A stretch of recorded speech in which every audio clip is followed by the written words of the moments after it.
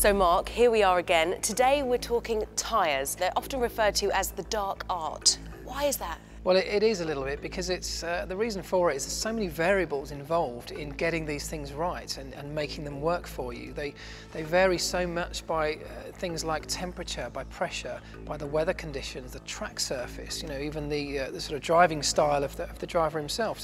So many things are variable that the engineers have a very difficult time making it the sort of exact science that they would love it to be. Right, let's go back to basics. What are they made of?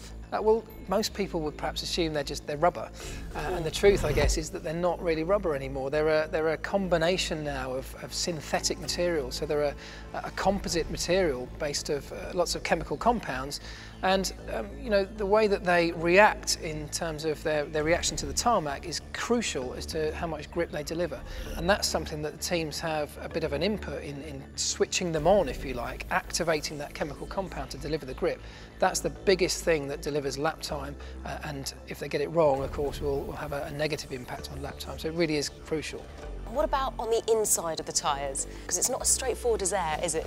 No. So your road car tyres are all filled with air, like you say, but these are not. These are filled with nitrogen, and the reason we use that is because it's a much more stable gas. It has a lower moisture content than air, and the moisture content in air fluctuates an awful lot with temperature.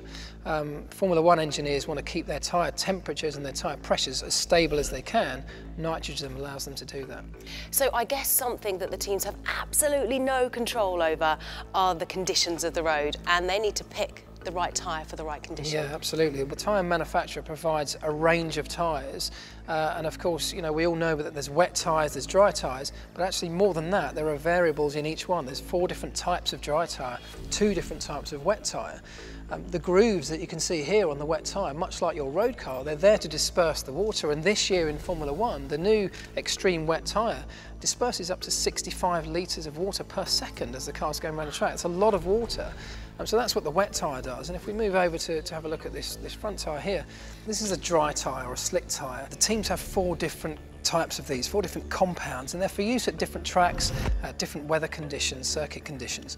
Now, it's a key decision that the teams have to make as to which one they have on the car at which time, and it can make the difference between having grip on the car and not. You have to remember that this is the contact point between the car and the track. It's the only thing that's going to increase or decrease grip between the two. So it's a real key part of the setting up of the car, real key decision for the teams to make as to which one they choose. So apparently in 2011, 10,200 kilograms of rubber was deposited on the tracks. They must get through so many tyres. Yeah, the wear rate is phenomenal on these things. Your road car tyres might be expected to last something like 100,000 kilometres.